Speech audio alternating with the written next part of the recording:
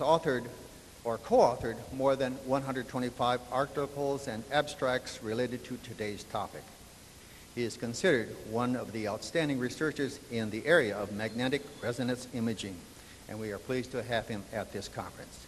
We are looking forward to hearing him speak on the topic, behavioral neurophysiology of the motor cortex. Dr. Georgopoulos.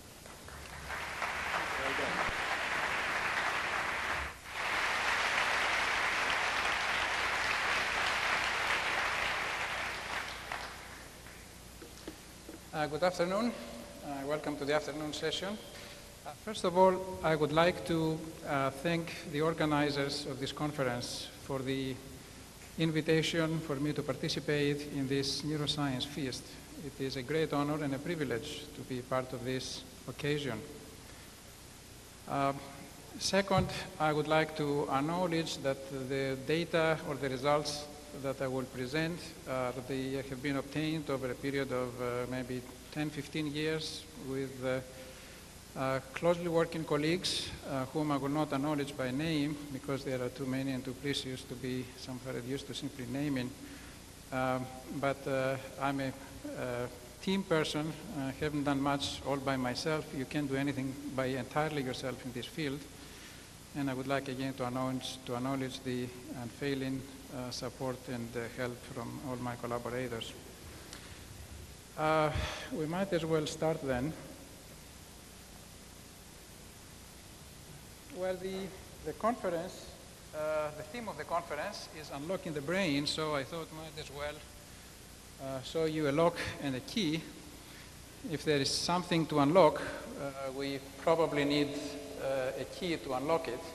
And the point I want to make, though, is that there are quite a large number of issues and problems in brain sciences that we still don't understand, of course. But I don't think there is any unique question that will have a unique answer. More or less, we're dealing with a lot of different locks, therefore a lot of different keys.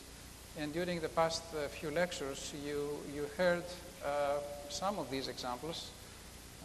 Dr. Kandel had a beautiful molecular biological key to learning and memory. And Dr. Hubel had a powerful microelectrode key that I'm using as well. And Dr. Damasio had a sort of unfortunate experiments of nature, that is lesions of the brain, is one of the ways to look into brain function. So there's still around several grand theories of the brain. I don't feel qualified to develop one, so my talk will be rather focused, if you want, on specific issues and how we get some idea about what is going on in the motor cortex, the structure that controls movement, rather than propose a generalized theory. Actually, a very nice summary of the different theories and problems and issues in the field you heard yesterday from Dr. Churchland.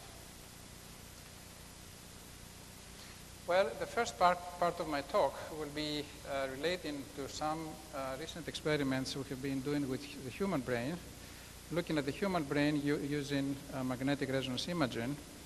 The second part of my talk will be mostly of dealing with what I'm doing for a day-to-day living, which is looking at the brain of monkeys and trying to understand how a small brain circuit works. Well, the human brain, you see a photograph of it on the left with all the peculiarities of the sulci and gyri and the difference. We appreciate the difference between the two hemispheres. And one, you would say that what we call mind, as Dr. Hubel mentioned, is just the total sum of the immense combinatorial almost interactions between the different elements, and that humbles us and makes us rather modest in what we're trying to achieve and understand in the long run. Now, there are a few different ways you can look at the brain. A venerable one is just to open the skull and look at it. So you see here a photograph from the work of Penfield, Wilder Penfield and Rasmussen. And that work is actually was done and still being done for the purpose of removing epileptic foci in the cortex. And for these operations, you need to know where the seizure locus is. So one would open the brain and open the skull, look at the brain, and try to localize the epileptic focus. Well, how do you do that? Again, by using a venerable technique of electrical stimulation and the simple way of putting a piece of paper with a number on the part of the cortex that gave you certain response. You see here again 2 examples from the work of Penfield and Asmussen. And what was discovered with these techniques were 2, I think, quite important things. One was we learned quite a bit about the somatotopic organization of the motor cortex. And one reason I'm showing you these slides is to take advantage of that work and take from there on the more detailed investigation of one sub-area of the motor cortex. So if you stimulate electrically the surface of the cortex, you elicit movements of the contralateral, some contralateral part of the body, be it fingers or hand or face or leg.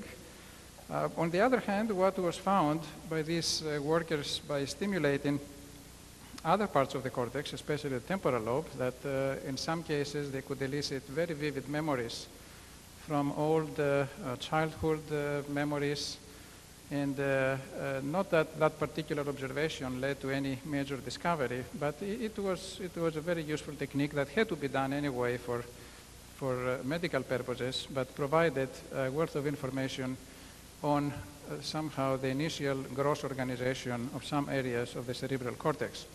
Now, you understand that this you cannot really do on a routine basis, even if you volunteer. I think the existing ethics committees will not allow you to be a paid volunteer for such an operation. It is still being done for epilepsy in a much more sophisticated manner. You might have heard of the so-called subdural grids. There are sheets of plastic with up to 30 or so electrodes that you can implant subdurally, that is underneath, on the cortex, underneath the dura, in patients with epilepsy, and you can record the activity, the electrical activity that you can get from these electrodes and try to localize the focus of the seizures. So when an operation time comes, one can get a good localization. Modern techniques looking at the brain, actually this slide summarizes what I referred to a moment ago, and that is that by electrical stimulation of the motor cortex, the somatotopic organization was confirmed. That was previously inferred actually by observing how the seizures spread in grand mal Jacksonian epilepsy. And it so happens that if you see here the central sulcus, there are, and you see words here, hand, face, and so on and so forth. It means that electrical stimulation at these points will elicit movements of these body parts in the contralateral side. Our work that I will describe you in a moment and a little later deals with movements of the forearm and arm, these reaching movements in space, and that is the function that I will be concentrating on. I wanted to simply to mention that if we didn't know about the somatotopic organization, it would be very difficult to carry the work that I will describe you. Another way that you can look at that is shown here in the coronal section, where you have the representation of different parts of the body. And Dr. Kandel mentioned the fact that the representation is actually proportional to the use that one makes of the parts of the body. So you have a big hand representation, a big face, but relatively small sort of leg and trunk. Well, modern techniques by which one can look at the brain, first of all in a structural fashion, are essentially based on magnetic resonance imaging. You see on the left an image of the cortex in an oblique slice, single slice of the right hemisphere. This is a 12 millimeter slice, superficial oblique slice of the cortex. You can take horizontal sections. This is a horizontal MRI with a pretty good gray white matter differentiation, and you see the different nuclei in the thalamus and the putamen and so on. Both of these slices were taken using a high-field magnet that is in the University of Minnesota Center for Magnetic Resonance Research. And this work has been done in collaboration with our colleagues in that center. There are essentially three magnets in that center. One is a high-field 4 Tesla magnet. This is the highest field that the FDA will allow for use in humans. To give you an idea, 4 Tesla is about 80,000 the magnetic field of the Earth, and it's more than 3 times stronger than the 1.5 Tesla that is usually used for clinical work. In the center, there are also 2 higher power, higher field magnets that are used for animal experiments and in vitro work. Well, the 4 Tesla magnet is one of 4 in the world and one of 3 in the United States, and as far as I know, the only one completely dedicated to brain research. And it's pretty comfortable. It's 125 centimeters bore. That is, you can lie there comfortably without feeling too claustrophobic. And these are some other technical characteristics of it.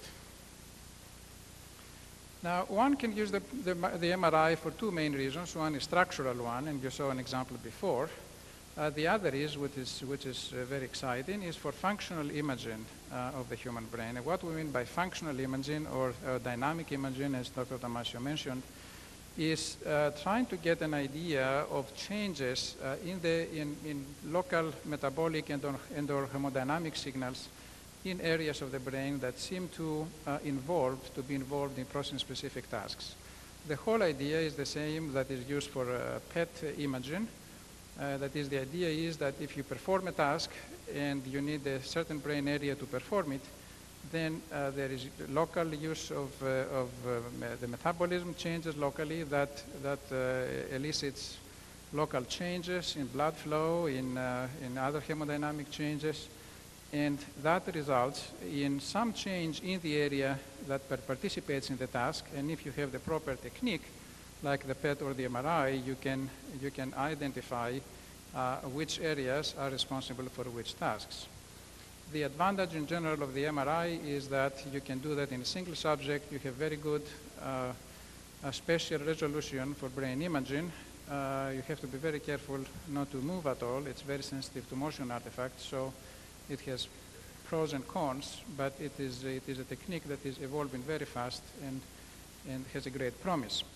Now, the particular technique that we're using for MRI imaging is based on the somehow outlined here on the slide. That is, if you have a small voxel, a volume, and you have a small vessel running through it, then the hemoglobin can be in essentially 2 forms: oxygenated or deoxyoxygenated without oxygen. And this is a paramagnetic substance, in contrast to this, which is a diamagnetic one. And the relative ratio of the 2 of them will give you a signal that the magnet can detect. And in fact, the higher the field of the magnet, the better the identification of this signal. This is a rather recent observation. I think the whole field using hemoglobin as an endogenous contrast agent started in 1990 or so by the work of Sergio Gao at Bell Laboratories, and has been quite a useful tool for these studies. So essentially, what you do is the following. We ask the subjects to perform a task, and in this case, the task was to make alternating movements between the thumb and the fingers. So before, during, and after the performance of the task, we take images. The images used to be like 10 seconds would take for an image. Now it's much faster with modern techniques. You can take images 100 milliseconds or lower, although the biological signal that gives you the meaningful signal doesn't change until a second or 2. So the bottleneck, if you want, is in the biological signal, not so much in the magnet itself. But in any case, you end up with a time course. So these are successive images. They were 10 seconds per image. They were from our initial work. And you can see here that during the pre-task period, there is a baseline, This is arbitrary intensity, signal intensity, essentially the ratio of the two forms of hemoglobin that I mentioned to you. And then when the task is on, when the movements are being done, in this case by both hands, there is an abrupt increase in the signal that stays on, and then at the task off, you get back to the baseline. This is a trace from an old study. Somehow one reason I show it is that two reasons. First of all, the change in intensity here is wonderful, is almost more than 100%. And number two, I am the subject here. I have been the subject, so as being a motor physiologist, I'm proud of my performance in a motor task, and I want to share that with you. Usually the changes in intensity we get are about 10% or so. We can detect down to 2 or 3%, but it's usually of the order of magnitude of 10 to 30% that we see as changes. So what then we do is process the data, make a decision whether this is significantly different from the background, the pre-task period, and we end up with maps of that sort that similar to those that Dr. Damasio showed you yesterday, only with somehow better immediate image of the structure of the brain. And here you see localized activation of the motor cortex that is in front of the central sulcus, the precentral gyrus, during movements of the contralateral fingers. Here there are two actually composite images, one superimposed on the other, one from an experiment in which the subject moved the hand, and you have the yellow activation here, and another in which moved the foot, the toes actually, and you have the medial activation, and if you move the upper arm and so on, you have activation in between. So with this technique, we're able somehow to, it's not a matter of confirming, but make sure that we can see similar somatotopic organization as one had seen, had shown before with the electrical stimulation technique. What we did then, as my interest is more in sort of quantitative work, whatever that can be done, was to measure the area of activation in the motor cortex, in the precentral gyrus, under a couple of different conditions, which are summarized here. What we wanted to know, there are two things. First of all, whether the left and the right motor cortices were symmetrically involved in the performance of contralateral or ipsilateral movements. And number two, whether there were any differences between left-handed and right-handed people. Now, we all know the hemispheric asymmetries between the left and right hemisphere. The predominance of the left hemisphere in speech function and of the right supposedly in visuospatial tasks. Hardly much is known about any existing asymmetry in an area as supposedly simple as the motor cortex, which is somehow the final pathway from the cerebral cortex to the spinal cord and brainstem structures regarding motor function. Now, let me explain to you first the slide on the left side here. Let's start from the right hemisphere. So there are data we had about, if I remember correctly, the left-handed people, I believe, were 9, and about the same number, or actually there were, I think, 6 left-handed people and 9 right-handed people. So we're looking here at the right hemisphere while movements were performed with the contralateral hand or the ipsilateral hand. Now the right hemisphere behaves much like we would predict as a null hypothesis, if you want, and that is involved mostly, if not exclusively, with performance of the contralateral, of movements with the contralateral hand. There is a small but significant activation with performance of ipsilateral movements, you see here with the eye, which was not exactly well known, but was not surprising, since anatomically the corticospinal tract, there is small percent that is uncrossed, so you might expect to have this involvement. Now, what was very surprising, though, is when we looked at the left hemisphere, and there the picture was quite different in two respects.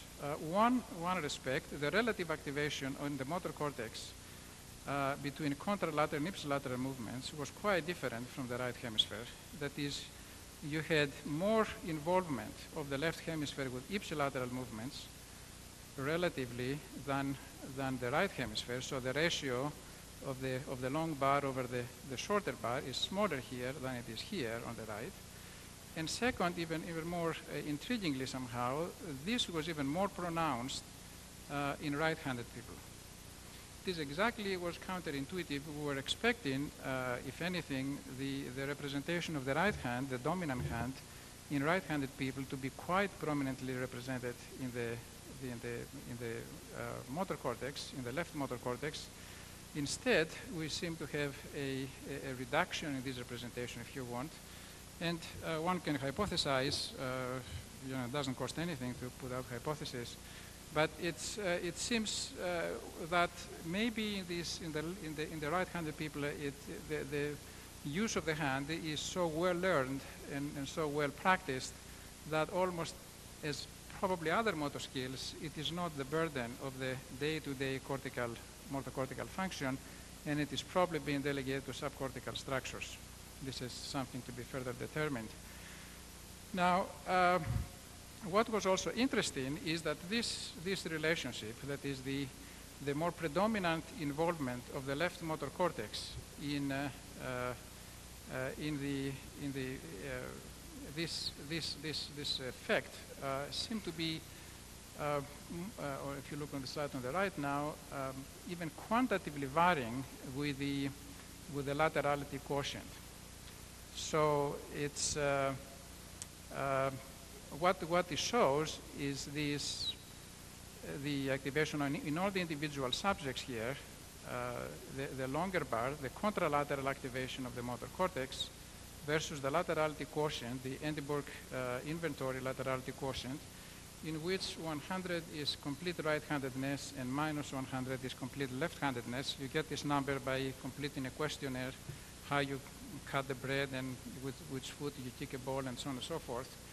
And what you see that there's a continuous reduction of the activation here, of the involvement of the cortex with the contralateral, with the right hand function, that is the left cortex, as a function of handedness. And we had even a ambidextrous subject that also seemed to be along the band of this relationship.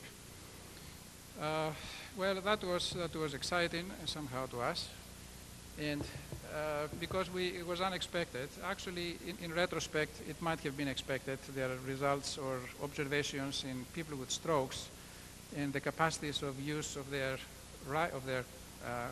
good hand, and there seemed to be some hemispheric asymmetries there, but these were usually attributed to damage in association cortex, parietal cortex, not really to the primary motor cortex.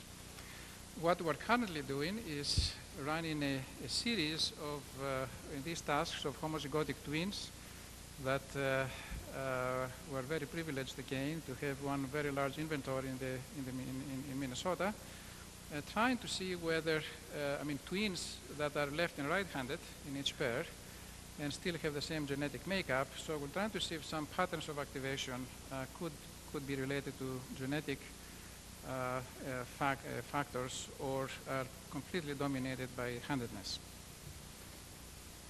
Now, imaging is very good. It's the only way at the moment one can look at the human brain, but you cannot get any information about the mechanisms. That is, how is it that information is being processed in a given area? So we're moving to another key and another lock, perhaps. And now this is more properly, if you want, how the cells interact in the motor cortex.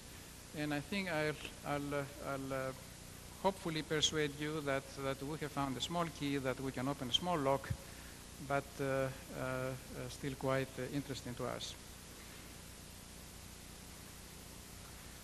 Now, what we do and what we would like to know is all of these activation patterns. Well, all of these are metabolic signals, essentially, or hemodynamic signals. What is generating those signals in the vasculature somehow is how these cells work together and how intensely they interact. They're making metabolites, synthesize proteins, open channels, closing channels, and so on and so forth.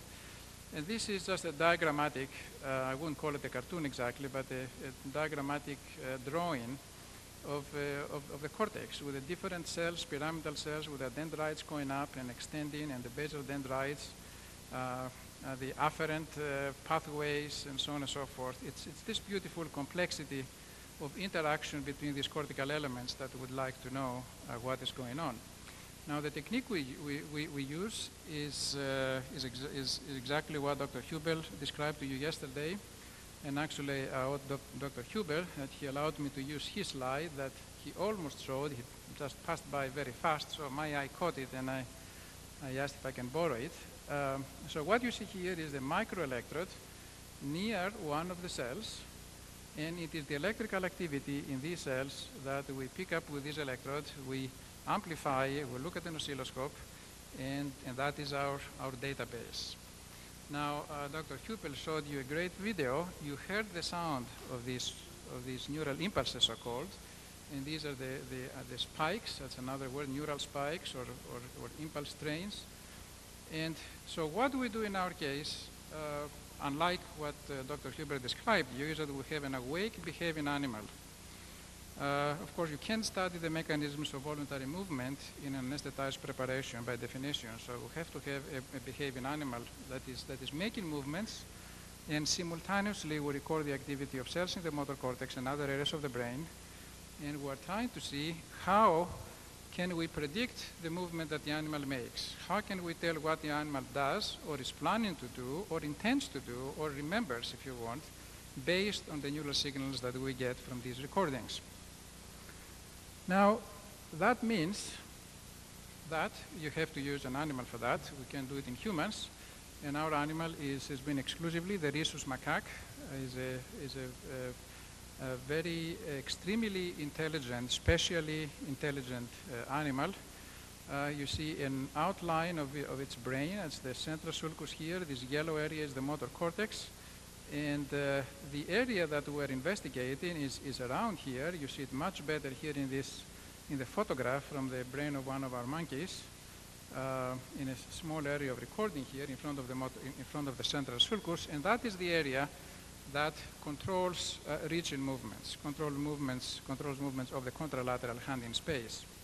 So if you stimulate there, you elicit movements of the arm. If you record the activity of single cells during performance, the cells are not firing, are not active with movements of the fingers or the tongue or the leg, but they are quite active with movements of the contralateral arm. Now, one way we show this, and a standard way of displaying these data, and you'll see several of them, of those, in the rest of my talk, I want to explain to you, is the time that the spike takes to happen. It's about a millisecond. The time is small relative to the hundreds of milliseconds that the task is lasting. So we tend to present them as point processes. That is a single event, and what you see here are 6 trials or so that are associated, that were recorded from one and the same motor cortical cell during performance of a movement in the same direction, in the same amplitude in space. So every time you see a small bar, it means that this cell fired an action potential. In this longer bar, the target changed from a current position to a new position on a plane. The monkey was required to make a movement to the target, a pointed movement. So this is the reaction time from here to here. All the trials, as you said, are aligned to M, to the onset of the movement. And then the movement is done around this period here, and it ends, I guess, around here. I don't have a sign to indicate that. So what you see here is that this particular cell, and by the way, this is a histogram of the differences of the ongoing cell activity if you subtract this period where the animal holds without doing anything. So when you follow that, in this particular case, shortly after the target shifted, which was in a way the command to the animal to move, you have an increase, a dramatic increase in cell activity within, this is 100 milliseconds, within about 120 milliseconds in this case. So this happens during the reaction time, that is while the movement is being planned. There is no movement going out there yet. And when the movement begins, the activity of this cell actually subsides. It retains a higher ongoing activity at the end of the movement. But what I would like to point out is that about 85 or 90% of cells in the motor cortex will change activity very dramatically during the reaction time, starting from as early as, say, 70 to 80 milliseconds after the onset of a stimulus, and peaking at about 120 milliseconds after the onset of the stimulus. So it's a very intense activation of the whole structure just preceding and planning the movement. Now, the task that we used, and let me. Well, it seems that one slide may not have gone in place. All right, so okay, fine. Misplaced one slide, but that's fine. All right. Now, as this is a study of behavior, we have to control the behavior of the animal, and as the study, our interest is for its own movement, and specifically on region movements in space. We used essentially two different ways to control the movement. One was training the animal to make movements on a plane from a central point to a peripheral point. These dots indicate the lights, that a light will come on, the animal will move this handle there, the animal will sit at A and then try to move. Now, when I said before that the target shifted, I meant that the center light went out, and then one of the peripheral targets came on, so the animal had to move to make a directed movement from center to number 2 in this case. So if you do it in different directions, you have movements that are done in different directions but different amplitudes. But the same amplitude. On the right, there is a more generalized task in which the animal makes movements in 3-dimensional space from a central point, pushing a button, and then another light will come on, and the animal will move from one button to another, so will again make 8 movements in different directions in space. Now, what we wanted to know is what would be the activity in the motor cortex under those conditions. You can see already similarity between these movement orientations, if you want, and the orientation of the luminous bars that Dr. Hubel showed yesterday. And our hope was, back in the early 80s, that what the case would be in the motor cortex is that we would find cells that would be sharply tuned to the direction of the movement, so that if you want to move in a given direction, you can then coherently and uniquely activate a subset of cells that would be very specific for that movement. That would be very close to what we know for the visual cortex.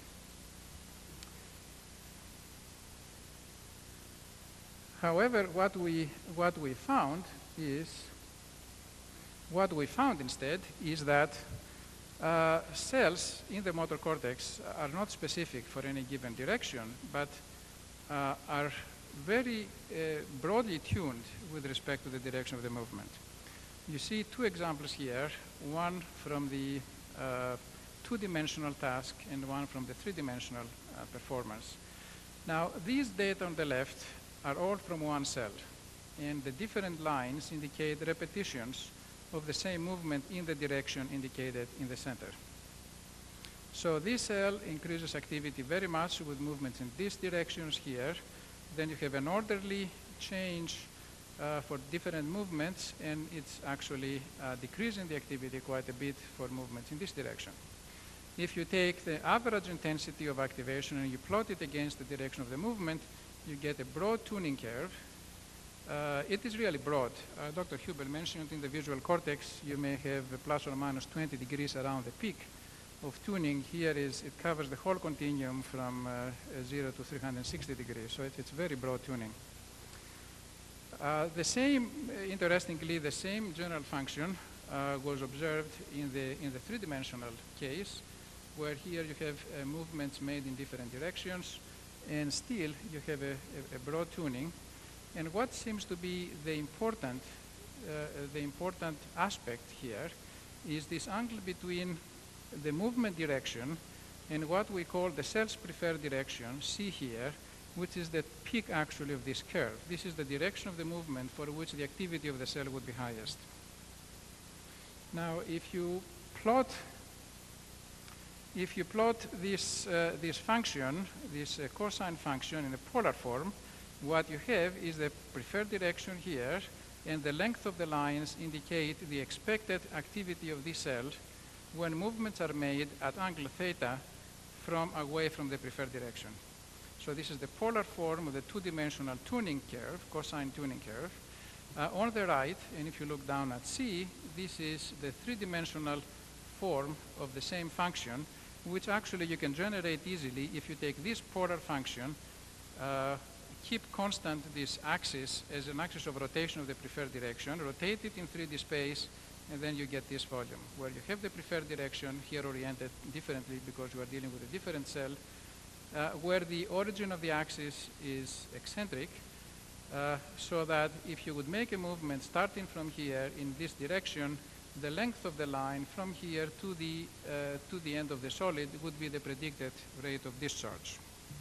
So the function holds pretty well in both dimensions, 2 and 3 dimensions. And here is an example actually of another cell. You see the broad tuning and the linear function that you get when you plot the activation of the cell against the cosine of this angle actually. This is what this particular figure is.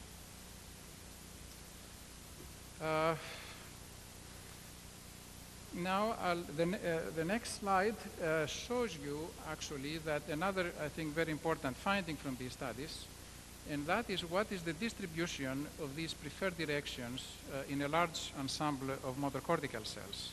Because you can say, fine, you have a broad tuning. It is also possible, though, that these preferred directions will be very clustered in certain domains, and that will be very important to know. What you see on the left is another example of a three-dimensional tuning curve, a little more elegant. Again, the tuning volume and the preferred direction. And on the right are the preferred directions, unit vectors of about 575 cells that were recorded in the three-dimensional case. And you see that they're distributed all around the directional continuum. There isn't any particular clustering, a finding that has been confirmed by other investigators. Well, I think because I had misplaced that slide, I apologize to the projectionist. I think if we can turn the slides on now, and just in one moment, I'll show you a short video. I was inspired by the video that Dr. Hubel showed you, so it's a very similar one.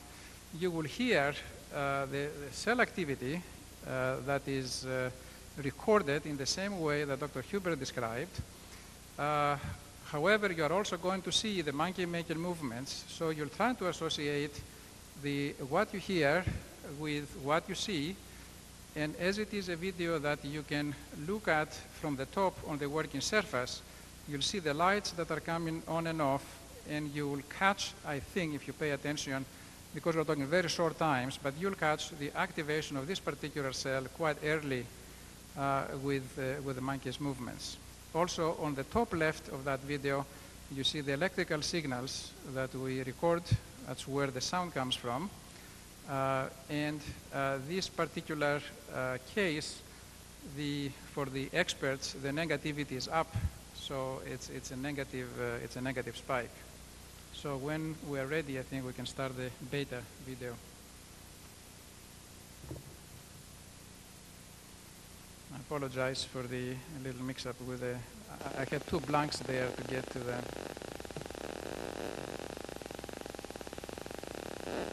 We don't see anything. That's the problem.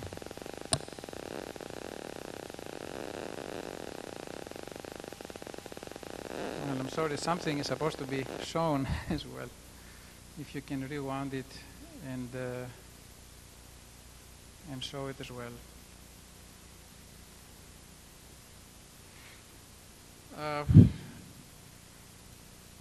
Well, I hate to ask you if you have questions. But if you do have, I'll entertain. Somehow, we depend to finish that video before I can proceed. Otherwise, we're running ahead of our time.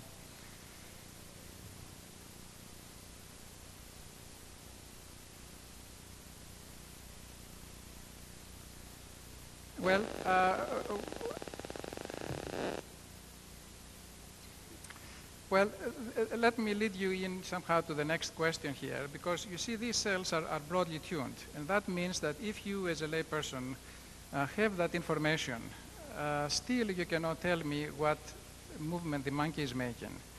That is on the basis of the broad tuning curve. Because of the symmetric part of it, you cannot really tell me, except for the very peak of the activity, what is the movement that is being made. And that does pose a conceptual somehow problem, and that is of how we can infer uniquely the information about the direction of the movement if we just have these very broadly tuning curves. So the idea that we developed to solve that problem was a relatively simple one, and that was that it seemed that the whole information is still contained within the neuronal ensemble. That is, it is not, don't have to use one cell. If you use more than one cell or a number of cells, you can find perhaps a way that you can define uniquely the information from the neural data, so you can predict successfully the direction of the upcoming movement. You have it up there. Right, so this is the video. You see the monkey's hand moving.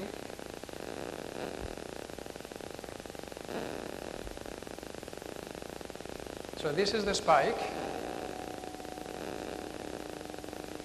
It's the two-dimensional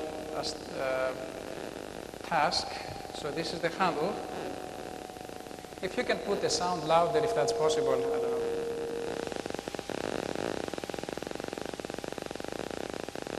Some activity there.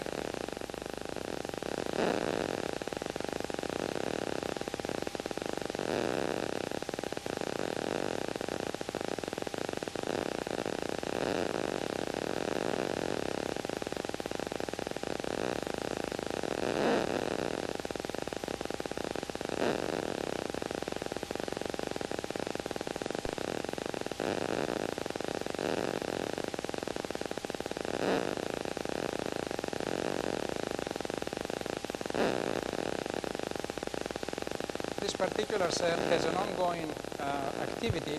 There are others that about 30% of the cells wouldn't have any tonic activity. This just shows you in the same format that you saw a moment ago. Actually, we can stop here. Thank you. So we're left now in our summary.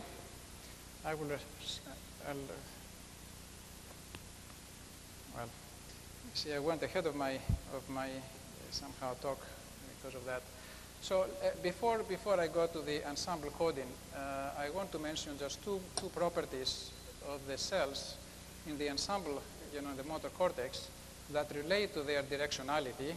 One is that they tend to be clustered in columns, much like the cells in the visual cortex. They are segregated in columns according to their orientation tuning.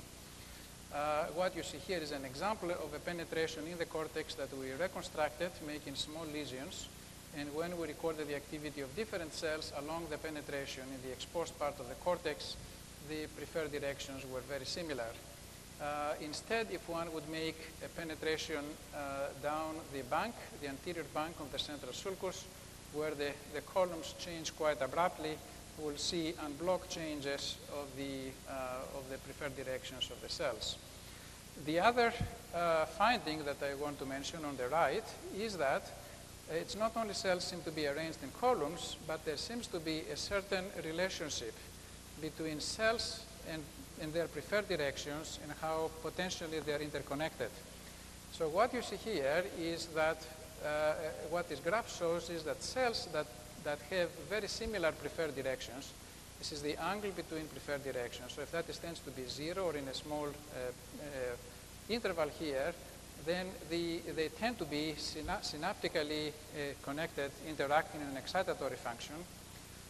Whereas if their preferred directions are opposite, they tend to be inhibited.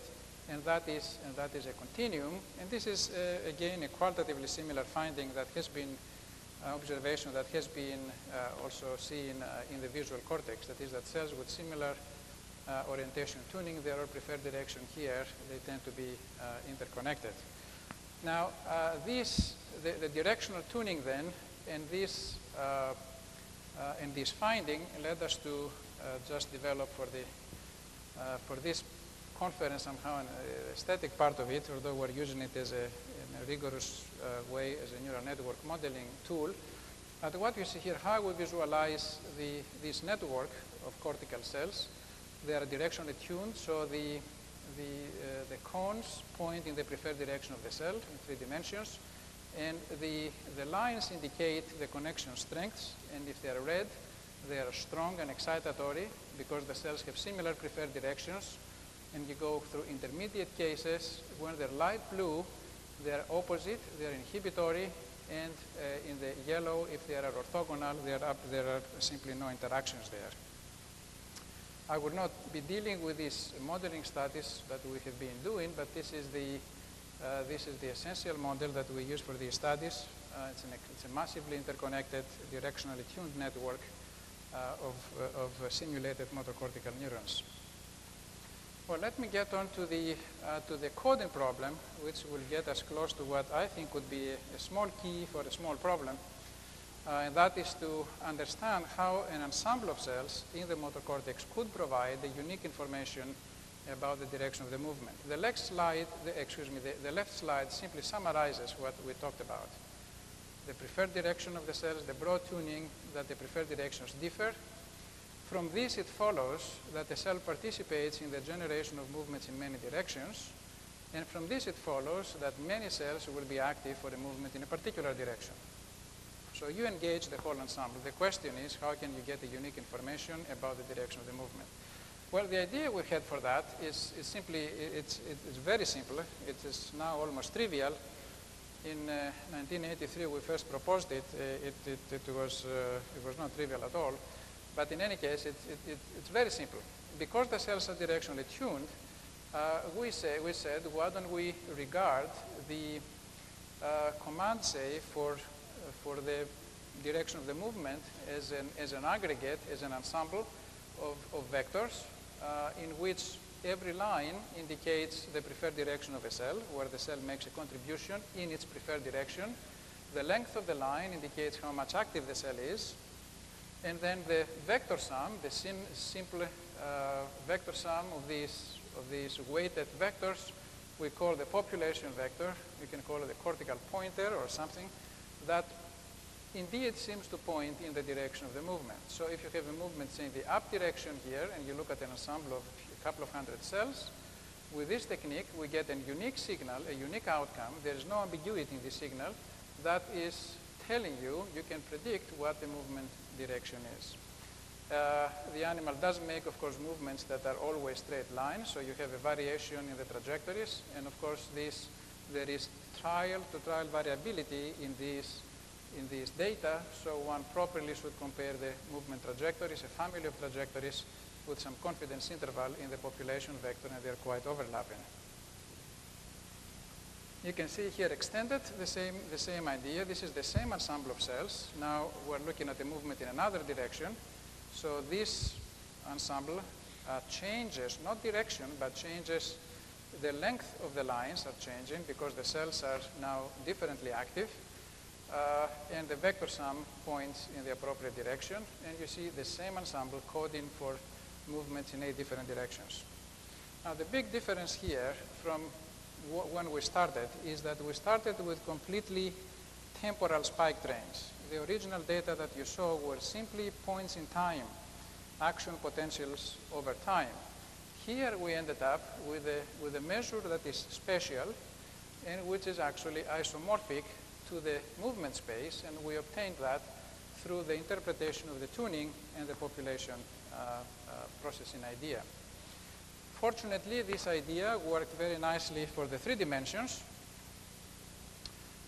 where on the left you see the same ensemble coding for movements in different directions here. The red line is the population vector, and the yellow line is the direction of the movement. So it's the same ensemble that, again, takes care of movements in different directions. And again, more properly, one should construct a confidence interval in the population vector around here. And the yellow, which is the direction of the movement, is contained within that confidence cone. Now we move to the next step, which actually is the most interesting and the sort of last part of my talk, and that is that can we use that signal now to look in temporal events? Can we, as you saw before, and most of you know, from the time you see a stimulus to the time you start a movement, you have the reaction time, which is a dead period of movement planning. It's fine to say you have a measure that gives you unique information, but is it useful for looking at the events in the brain as they evolve in time? That's the main question. What we did to answer that was to calculate the population vector every 20 milliseconds here in the reaction time, during the reaction time. So here the movement is up, t is the onset of the target, and shortly after the onset of the target, and about 180 milliseconds before the onset of the movement, you see that the population vector increases in length, changes in length, preceding the onset of the movement, and pointing in the appropriate direction of the instantaneous velocities that are coming afterwards. Similarly, if you have movement in another direction, the population vector would point in the appropriate direction as well. That to me was the most somehow encouraging finding from our work, because it opened all kinds of possibilities. It opened the possibility that you can ask the animal to do complex tasks required to, say, withhold information, memorize information, process information in different ways. And that measure, I hoped, could enable us to get an insight into what is going on in the motor cortex while the animal is solving a problem. And that is what the rest of my talk will be dealing with. So our goal was to get some insights from neurophysiology into psychological processes. And what we do in general for this in my laboratory is we start with a problem. Then routinely we study rigorously human subjects, human behavior in cognitive psychological tasks. On the basis of these results, we construct hypotheses concerning the nature of the psychological process that underlies human performance. Then we train the monkeys to do as closely the same tasks as possible. During performance, we record the activity of these cells. We'll trying then to relate the neural results to the hypotheses that we have built up about the psychological process, see whether we have a match or mismatch there, and then we move to another problem. Now, the process is time-consuming. It may take time to define a problem and to do the human work, but certainly it takes easily a year and a half to train one animal to do these tasks. So that's why the publications that my introducer mentioned are quite low, actually, relative to quite a few other colleagues. It takes time. Now, that is our strategy that we follow then, go on the neural aspects. We select a process. This variable, it's more of a logic. In our case, it's the direction of movement that we operate upon. All of what I showed you before related to the understanding, the neural coding of the direction of the movement, so that we can use that knowledge to look what this variable is doing while the process is going on. I mean, the process of manipulating that variable in your mind. Therefore, I somehow conjecture here that the neuronal population vector will try to use it as a probe to decipher brain events underlying a cognitive process, and this is one of the modest keys, for a very particular problem that I think can serve us well. So the first, if you can focus the right slide, please. So the first thing we did that is illustrated, the results are illustrated on the left slide, is we trained the animals not to move. So you show the light, and the animal is trained to withhold the movement until a go signal comes later. During that period, that is an instructed delay period, There is activity in the motor cortex. We knew that from other studies. But what we were interested in finding is whether our interpretation, the neuronal population vector idea, would produce an outcome that would tell us what is being the stimulus that is attended to or is being instructed. So you see here 3 cases where the stimulus was pointing in this direction or these different directions. And indeed, the population vector tends to follow the stimulus in the different directions. Now, we went one step further on the slide shown on the right here. And still, that is not very well focused. But what we did here, we showed the light for 300 milliseconds.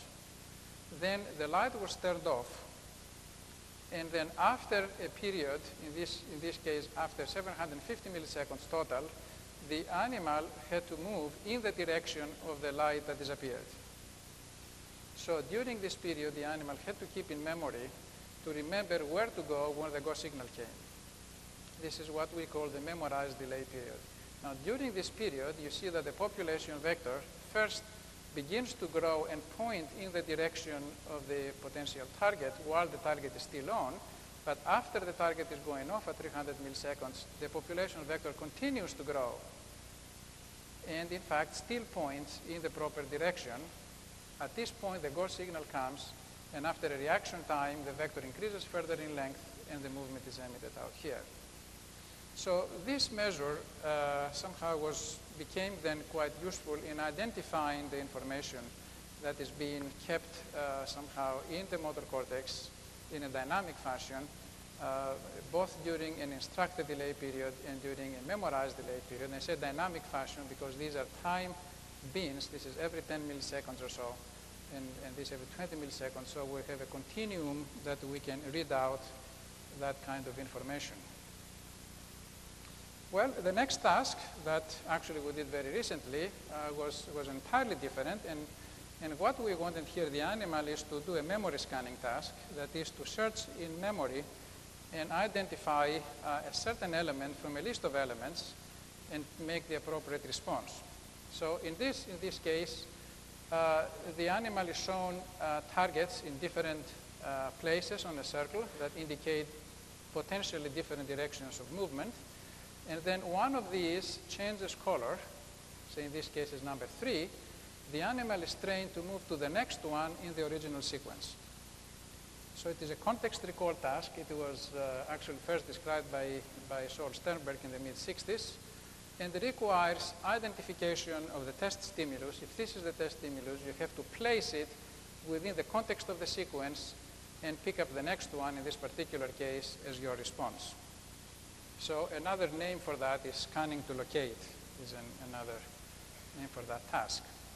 Now, what one finds in this task is that the reaction time, the time that it takes you to initiate a movement, is a linear function of the number of elements that you have to deal with in your scanning. And Sternberg in '69 made a semi-elaborate scheme somehow. I won't go in detail. Simply what you see here is that when you see the test stimulus, you have to recall the elements from the list, to scan them, compare them with the test stimulus, make a decision. What I want to point out here simply is that all of these takes time.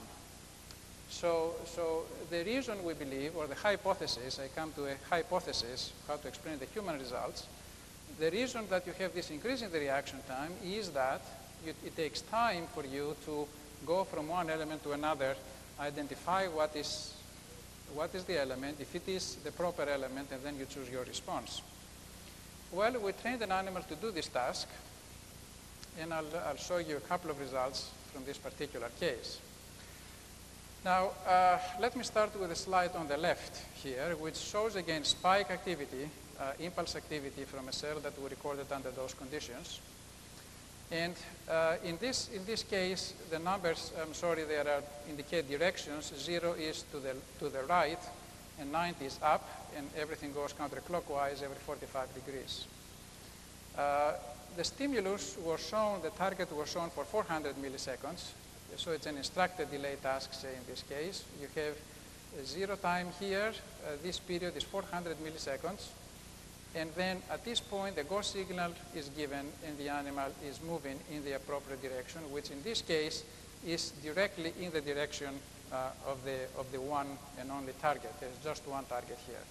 So this cell is directionally tuned as before, but we're utilizing now the differential activity of the cell for a couple of different cases to illustrate the fact that after the go signal, in the scanning case, you first spend certain amount of time, that's about 150 or so milliseconds, for the direction of the second stimulus.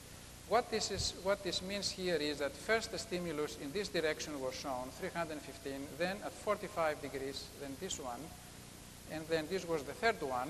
The animal was supposed to go to this one. So what it does, first looks, if you want, at the target at 45 degrees. The first part of the activity here is practically a non-existence of activity. It is similar to this. And then, after a short period of time of the order of 150 milliseconds, you see the activity increasing. And this is what you expect when you have this response here, which is this pattern related to the upcoming movement. In contrast, if you look up here, the second target is 270, is this one. So the initial part, the go signal is given here. The initial part, when this burst comes, the initial part relates to looking at this direction, and then very abruptly, it's completely inhibited, switches off to 90, which is this one, which is complete lack of response. Now, if you look at this case in the population vector, you can see that much more dramatically. So here, at this point, in this arrow, the go signal was given. The second target was 270, and the response was supposed to be upward. The point is that for a period of time, short period of time, you have the ongoing activity downward, and then very abrupt shift pointing upward. So you have almost a digital, extremely fast shift in how you scan, if you want, from one direction to the other. And this is one mode that we think is similar, or at least is congruent with the Sternberg's idea that you spend definite time from target to target, and that the switch from one to the other as you shift your processing is quite abrupt. The final task, though, that I will show you is a very different one. And that is, I think, the beauty of somehow this approach, in the sense that depending on the task, you can get a very different result. That is, the technique can be quite sensitive in telling you what is the underlying process. In this case, the animal had to do two things. First of all, if the light was dim, it was trained to go to that target. If the target jumped to another location, was bright, the animal was trained to go 90 degrees counterclockwise from that target. So here there is no scanning, or I mean, it could be scanning, for example, lookup table, but by its nature, it's a quite different task. So if you could look at individual trials here, in trial 1, the target is bright, and it is here, so you are supposed to go 90 degrees counterclockwise. In trial 2, the light is bright, you are going directly to it. In this one, it's bright, and you go this way, and so on and so forth. So for every trial, in every case, you have to redefine, you have afresh to define your movement on the basis of what the stimulus is and the rules of the game, which is 90 degrees counterclockwise. Now, how do you solve that problem? What do the humans do? So let me skip that for the case of time, the interest of time. How do the humans solve this problem? Again, you get a hunch. You get some idea of how that is solved. And the crucial finding was that the reaction time in human subjects increases as a linear function of the angle that you have to switch away from a given target. So if you have to move away 20 degrees or 40 degrees and so on, your reaction time will be higher and higher. Now, there are not many ways you can explain that. Our hypothesis was that given a task that you have to move at an angle from a direction, then in your reaction time, what you do, you shift your motor intention from initially being in the target direction to being in the movement direction, and the time that takes that increases here is taken because it takes time to rotate these images in your mind. So in contrast to the memory scanning digital sort of process, here in hypothesis anyway, we're dealing with an analog process. That is, we hypothesize a continuous somehow shift in this internal image, which if you, as you can understand, we identify with the population vector. So the question is, if you record from an animal and look at the population vector, will it jump around or will it move in a continuous fashion? And what we found was just the second. So what you see here is the case where the light was bright to the right and the animal had to move 90 degrees counterclockwise to the left. And as you move up in time, this way, we pick it up 90 milliseconds after the onset of the target, where the population vector begins to lengthen and provide a signal. So as you move up, you see that the vector first points in the direction of the stimulus and gradually rotates counterclockwise to point in the direction of the movement. You see it here also, where the movement is in the same direction. In the direct case, in the direct task, you have the population vector points in the direction of the movement. But in the rotation task, it points first upward and then gradually switches counterclockwise, which you see it here more clearly, to stabilize along the direction of the movement. Now, the value of this is not just it gives some unique, again, information about how this processing is done, but also in comparison to the memory scanning result, where you had a very abrupt shift, almost 180 degrees of the population vector, it points to the fact that you can identify fundamentally different processes that the animal would use to solve a particular problem. The other thing that is very interesting is that the slope here of the change in the population vector direction versus time is very similar to what you find in human subjects when you look at the slope of their function, which boils down to about 400 degrees per second. So this somehow completes the loop that I showed you for this particular case. We started with the problem of transformation in direction space. The human behavior showed us a linear increase of the reaction time versus the angle. From this, we inferred that we have a mental rotation of an internal image. We trained the animal to do the same task. We identified the population vector rotating, so there was a good congruence between the two, and then we move up to another problem. Okay, now there's a 3-minute video to at least end in a positive note. Sorry for the previous trouble we had with the other video. If you can show that, please. This is not neural data. They are simulated data of what, the database is experimental, but you get an idea of what the dynamic somehow function is for this kind of analysis. So this would be a straight movement task where you have the light and you have the population vector, the cells increasing, and the vector is the red one that points in the direction of the movement, and then the movement is elicited.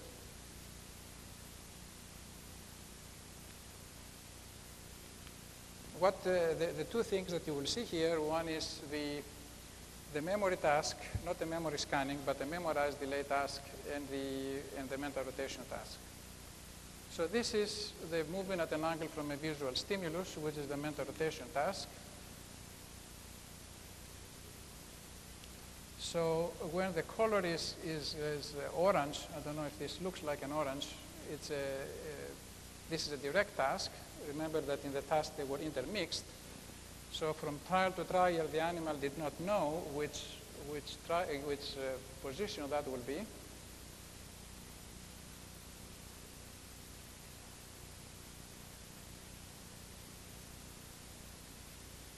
Whereas when the light here is green, it indicates the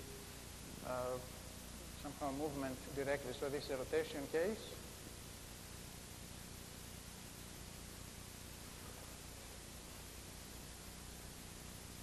Now, what we have been doing with the neural network, just to entertain you, we're not going to see it here, is to exactly take as an output from that network, the population vector of the network, and describe trajectories, arbitrary trajectories, that is writing its name or making ellipses or other aspects, and look at the underlying constraints in such a network that are generated when it is forced, it is trained to generate a dynamic trajectory out of stringing together small continuous direct population vectors. So here's the memorized task. You see how it is. First, the target appears. It stays there for a very short time. Then it disappears. And that's the memorized delay period. So as the light appears, there is a small increase in the population. Then during the memorized delay, you have retaining, the network retains that increment. And then there is further increase. Actually, during the memorized delay period, there is a little further increase in this vector. Okay, and that is something that we did not do, but Andy Schwartz in Arizona has done and published now, actually in a recent paper in Science not too long ago, where we proposed that the continuous performance of a continuous trajectory would be done by the population vectors being strung tip to tail and changing continuously in time. And that is, you can stop the video, please. And the last two slides are pure aesthetics somehow. On the left, it's one way we visualized the rotation of the population vector from the stimulus direction to the movement direction. And when my friend Richard Passingham, professor of psychology in the University of Oxford, saw that paper, he sent me a letter with a slide. That's probably the first time I have received a slide of that sort, which is shown on the right, actually.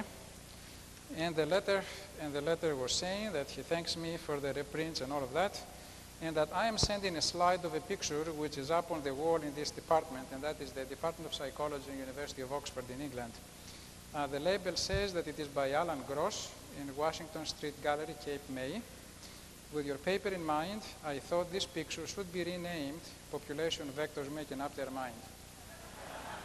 Well, thank you very much for your patience.